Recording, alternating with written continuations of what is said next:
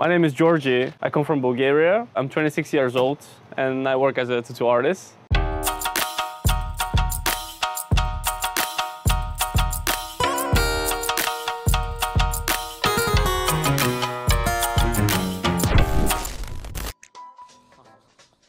I've been tattooing for like 4 years now. By now I'm focusing myself mostly on the black and gray photorealistic style. The reason for this is just because I found it very fascinating. You can represent a whole bunch of emotions into just one single tattoo on the human body, and this is gonna stay there forever. I think this is amazing. I find it very fascinating, and it's the motivation that drives me keep doing what I'm doing every day. So I never imagined in my life I'm gonna be a tattoo artist.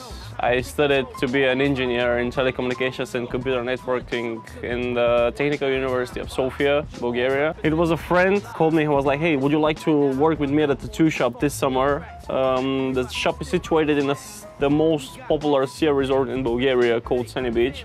So I went down there, and the first day, I still remember my first task, my first working day. My first task was like, he took me out from the shop. Like, you see that supermarket over there? You can just go get some drinks and we can just have some party here. So yeah, the first night was just seeing so many tattoos happening in front of you. You get that desire, that passion. Can I try?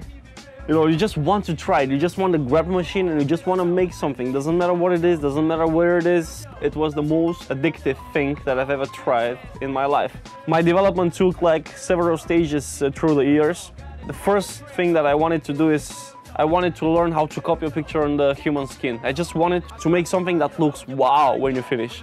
And I achieved it. I achieved this moment, but then I realized that this is not enough. You need to learn how to put that ink in the skin so it looks good also when it's healed, You have to learn what kind of machine you're gonna use, what kind of needles you're gonna use, how you're gonna use them, what kind of black you're gonna use.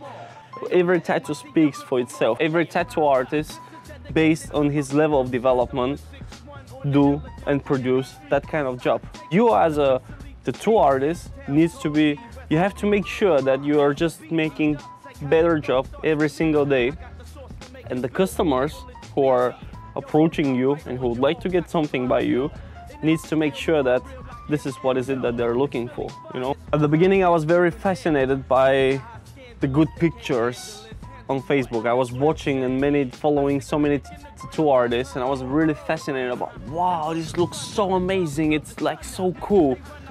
And then with the time I realized that a tattoo artist it's a whole profile. You have to have a whole bunch of skills to be a professional and successful tattoo artist. The people that I admire right now are the people who have that whole package of skills within them. It comes with the time, it comes with a lot of experience. It doesn't come after 2, 3, 4 years, it comes after maybe 6, 7. It's different with each and every person.